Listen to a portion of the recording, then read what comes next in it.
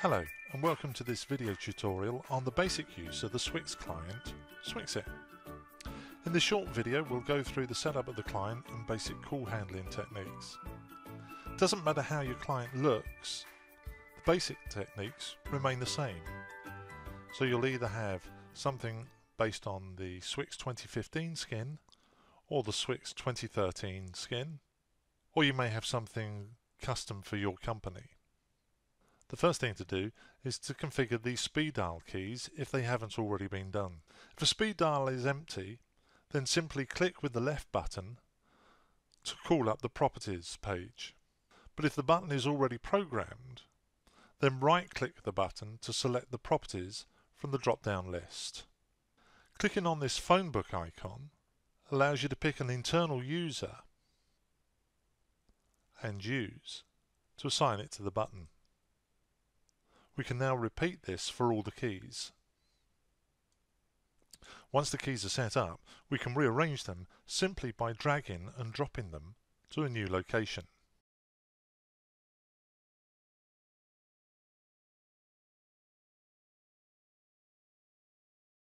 The colour of the icon next to the user gives us information about the user's status or presence. So if it's green, the user is logged on and free to talk. If it's red, the user is on the phone. Yellow shows that they are set as away, and a red stop sign shows that they have put themselves into Do Not Disturb, and if the icon is greyed out, the user isn't logged on. The easiest way to call someone internally is simply press the speed dial button.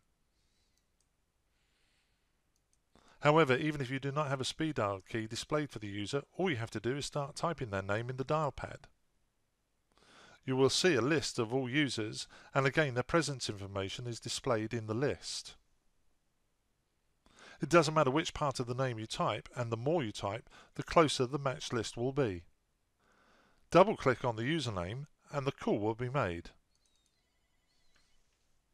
Of course, you can always opt for the good old-fashioned way by dialing someone's extension number if you know it, and press enter or pick up the handset if you're using one.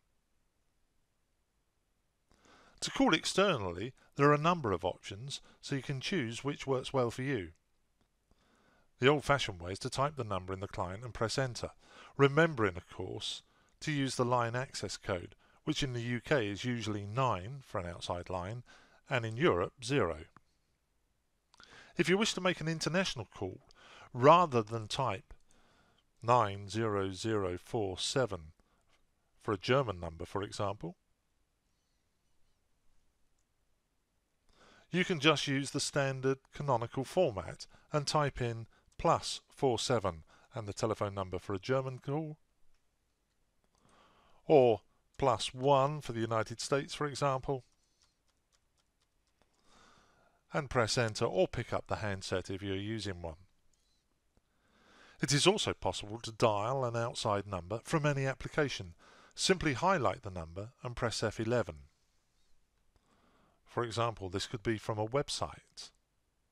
Find the telephone number, highlight the telephone number and press F11. From an email, find the telephone number, highlight it and press F11. The same works for Word, in fact any application in Windows where you can highlight a telephone number, press F11 and switch dials. Let's now look at transferring a call. This works for any call, incoming or outgoing, and whether you wish to transfer the call to an internal extension or an external telephone number. In this example, we have an incoming call, and I answer it either by lifting the handset, pressing the button on the side of my cordless headset, or pressing the line key. The simplest way to transfer a call is to find the speed dial for that extension and press it. This will automatically put the outside caller and their line key on hold, take a second line key to enable you to talk to an internal user. You can now announce the call details and complete the transfer either by hanging up the handset or pressing the transfer button on the client. Of course, you can do it the longer, old-fashioned way, by answering the call. Put the caller on hold by pressing the line key. Take a second line, manually type in the number or select a speed dial, and press transfer to complete. The same process can also be used to transfer a call to an external number. Take a second line key, dial the number, and press the transfer once you have announced the call.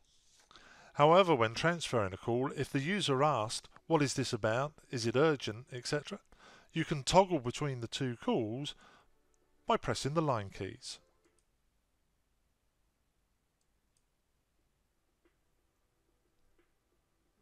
And either press the transfer to complete,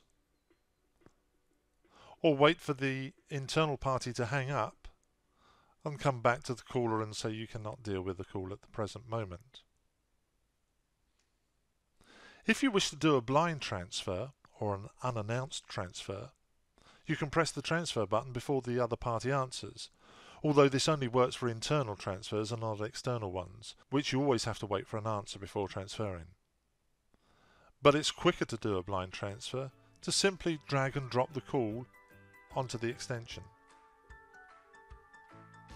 In this instance, the line key will show transferring until the caller is picked up. If no one picks the call up again, it is possible to take the call back manually by pressing the line key. More help can be found online via the Help drop-down menu, or by right-clicking any key and selecting the Help button. Thank you. More videos on advanced client use and other features will be available soon.